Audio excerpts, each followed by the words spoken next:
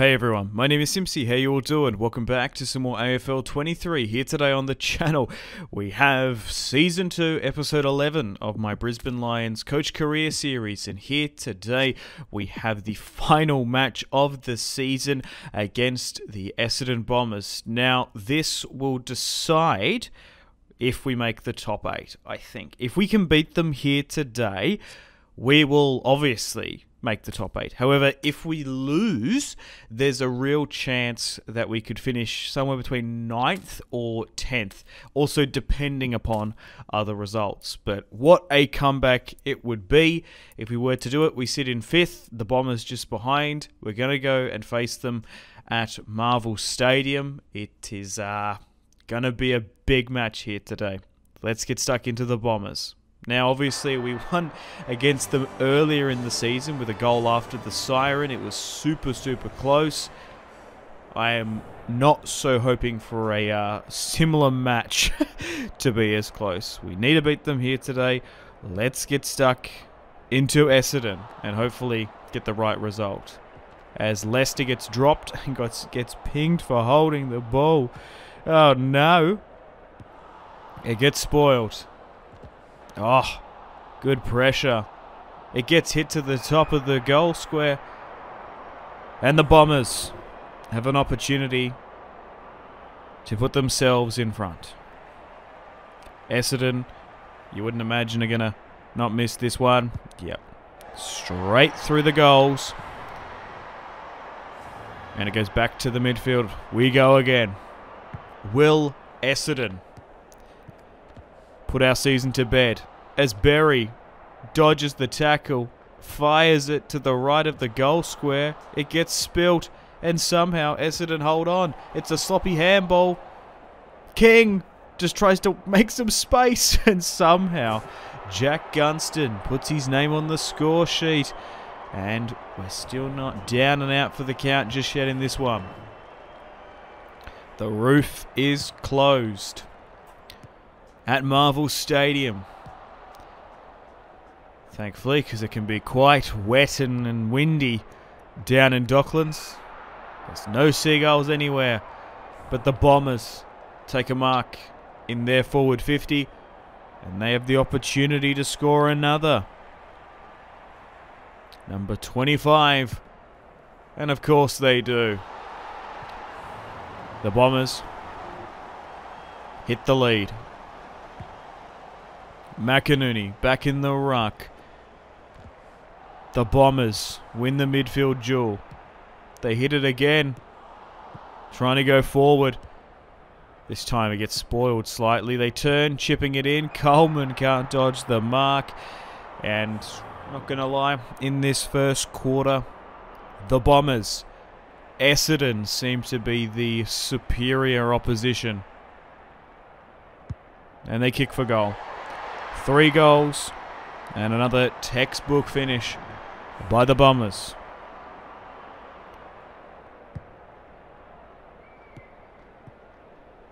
Lions need to show some resilience here. And the Bombers go forward again. Our defense simply does not look up to par. They somehow get a point there. But now, the Lions have to give it and go and get it out.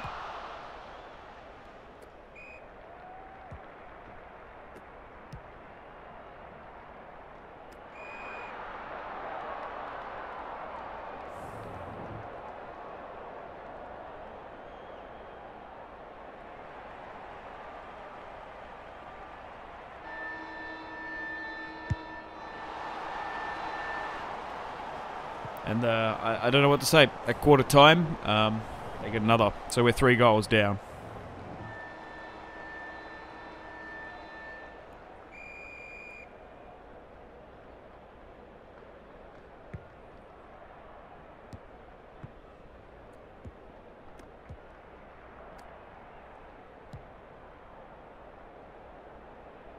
Bailey can't get to it. Gets dropped ultimately in the end.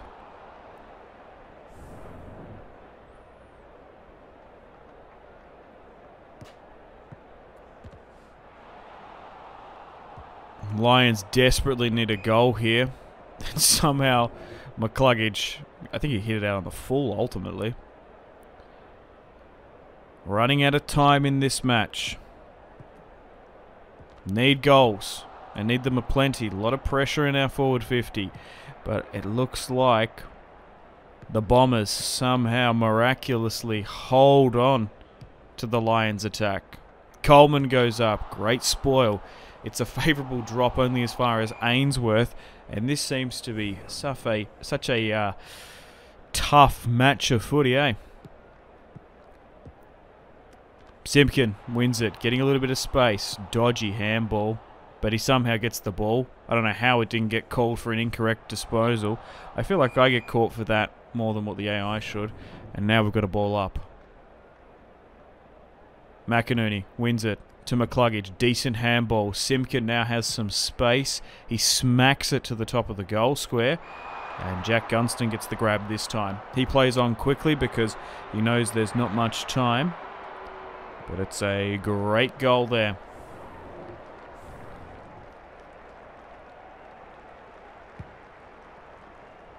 Back in the midfield, it's a 2-goal game. Essendon 4-1-25. The Lions 2-zip. And it's a spilt mark, only as far as Rayner, who couldn't get it out. And it's going to be a ball up in our forward 50. Golden opportunity here for the Lions. Neil gets dropped again. The Essendon midfield and tackling capability is super strong in this match. Dunkley manages to get one back, so it's a little bit ugly, the forward attack and wave of the Lions, but we have brought it back somehow within a 1-goal game. Essendon go forward. Oh, Gardner with the big fist. Bang! Couple good handballs. As McInerney has the footy. He has an opportunity now. Hits it from the 50. Sails it through for a point. Still a goal game. Points all leveled up. The Bombers trying to bring it out from the back. Chipping it around sillily. And I don't know. They just gifted a king a goal there. Not 15 play on. And the man from Gold Coast, the former son, I think he's from Melbourne, but he came from Gold Coast to us. That is. Gardner goes up again, gets spilt, and unfortunately for the Lions, the Bombers react incredibly quickly and get another goal. Nullifying our goal that we just worked so hard for. McCluggage to Danaher. He's going to play on quick. And I've actually found, I think they're going to patch it at some point. But it hasn't happened at the time of recording. They're going to patch that run on. Sometimes it's not as accurate when you sort of play on and get into the... I think it's if you're out or just in and around that like 48, 50 mark, you like don't score 9 times out of 10. But if you're in within about 35, 40 meters, you usually tend to ping it better than a set shot. I don't know about it. Should they patch it? They probably already have. By the time this video comes out, but you never know. The Bombers get another one back though, so it looks like it's going to be another high-scoring fixture, regardless of this one, and it's going to be interesting to see. There's a couple options this game can go, and where we end up at halftime. But I think regardless of where we go, I think our comeback this season from being a predicted 20th to 18th after winning the flag last year, it's a good comeback. But hey, we want to try and get finals. That's what our club is largely set up for. I don't think there's been too much of a drastic change. I still think we're probably running at an attrition rate though. I don't particularly want to go out and sign a bunch of new players just to keep the career series at least realistic and sensible. But hey, I don't know. But like before even I took the job as the Brisbane coach, Brisbane went out and signed Josh Dunkley and Jack Gunston. Now, if you were doing a career series and you did that before last year, you'd probably be like, oh, that's so unrealistic. It probably wouldn't happen because like the Lions like don't really go out and do like high contact signings like that. I'm surprised Josh Dunkley left, to be honest. But maybe he just wanted to change things up. To be fair, I am blown away why Adam Treloar signed for the Dogs, to be honest. And he came out with the statement that the Dogs are going to win I think that it is incredibly favourable to look back on that Dog season where they won the premiership. They were not even a top 8 team that season. They didn't play that good footy at all. They played well in finals, but I think that is such a wild decision. I think they were so lucky to win that. Obviously, there's always a bit of luck. They played well in the final, but I don't know. I never thought watching that thinking, oh yeah, they're going to create a dynasty here. They're going to go win at least 2-3 flags in about 5 years. I never thought that looking at that list. But hey, they went on and won it. But yeah, to leave Collingwood to join the Dogs to think, hey, I'm probably going to win a flag with them, I think that's nuts. But anyway, things are tied up here. That's my rant about Adam Treloar leaving to join the Bulldogs. I don't think they're going to win a flag within the next 2-3 years either. I think they're in a mega rebuilding phase. As Stringer there, ironically, a former Bulldog. I actually don't mind Stringer.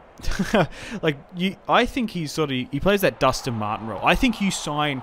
The thing is, what you do is, right, you build a team, and then you add someone like Stringer.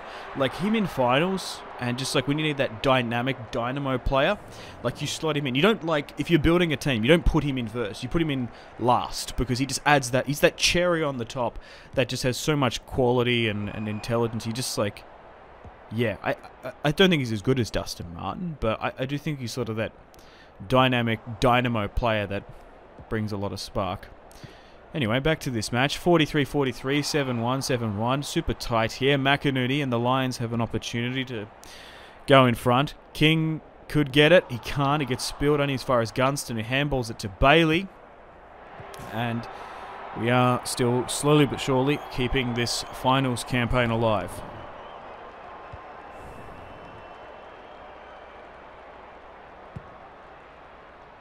We go again. Would love another. Simpkin hits it.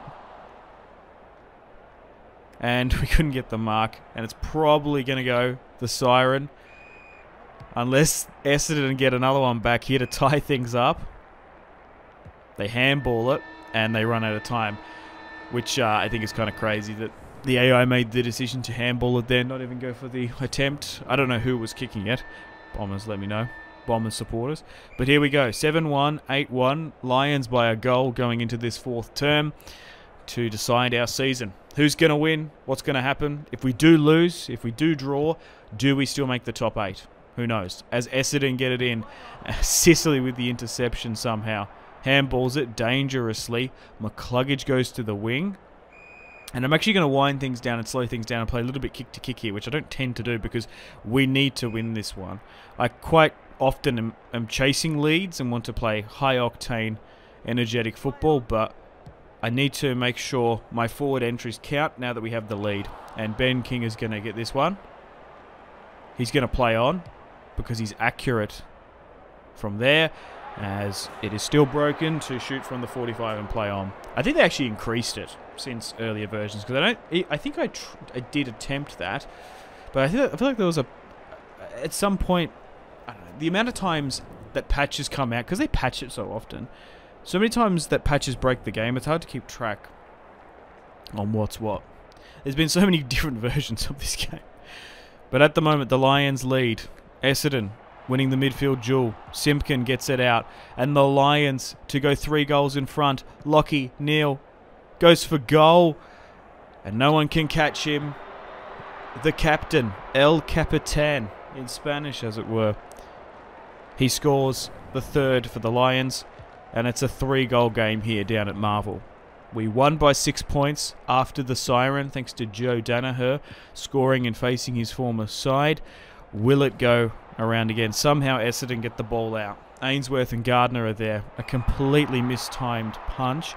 And it's going to be a chip. Rich goes up. He somehow wins it. And it's going to be a boundary throw-in. Essendon still hunting for those goals.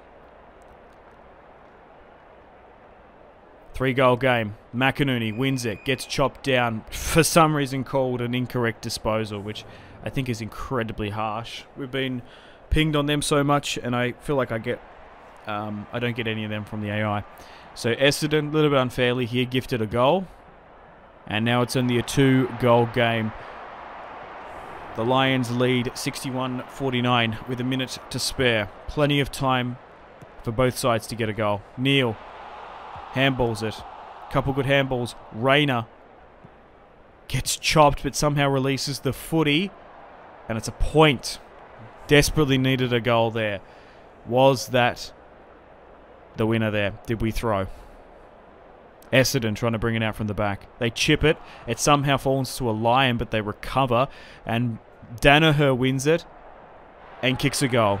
With 3-goal lead with 42 seconds, I think we're in a good spot now. Thankfully. But the AI could score more. Essendon go up. They win the contest. And Simpkin goes to ground. If we can get to the 30th second mark, we might be okay. It probably takes like 10-15 seconds for the AI to score. They chip it back. Ainsworth goes up. Good spoil. Unfortunately, there's Bombers there just flooding. And unfortunately, Gardner mistimes the mark. The Bombers are going to go back and kick this one. But they're winding down the clock. They need to kick it quick. They do get the goal. They're not going to rush it. And it's a 2-goal game here with 14 seconds remaining. Unless Essendon get another one quick, I think it is mathematically impossible now for them to get the win. Especially when us going forward. Cameron, bouncing ball. Simpkin, it's a weird handball back. And Dunkley is probably just going to get pinged for holding the ball. They entry now. And I think the Lions are going to win this one. Well deservedly. You probably could have said that Essendon probably should have had at least one more goal. But the Lions beat the Bombers here 68-55. And facing the Bombers this season has been some of the best matches I've played in this game. What do you reckon about those results? Absolutely insane. And Stringer scored 3. Guelphy with 2. Merritt and Neil up there with the disposals. And we finish in 5th ultimately. And that is where the season is going to wrap up, as we have made finals, guys. I'm so happy. Because honestly, if we were playing on the later patch at the start of this season, we probably would have finished 16th, 17th, and 18th. So we've had some adversity, but Richmond are going to win the minor premiership, which is pretty big for them. Melbourne finished in 2nd. Port 3rd. Saints 4th. Giants in 6th. The Bombers, even though they lost, they still finished in 7th. The Crows in 8th. Unfortunately, Collingwood miss out on goal difference, along with the Suns and the Hawks. Carlton, surprisingly, finishing in 17th. And West Coast in 16th. Well, unfortunately, on that note, it's time to end the video here. Thank you very much for watching. Stay tuned for Season 2, Episode 12, coming out the exact same time tomorrow, where we're going to have our finals campaign. And I guess I'm going to leave it as a surprise who we're going to be against. You can mathematically work it out, because you know picks who plays who, but I'm not going to tell you. So stay tuned for that, and hopefully we can have a strong and successful finals campaign. Unfortunately, we're not in the top 4, so it's make or break.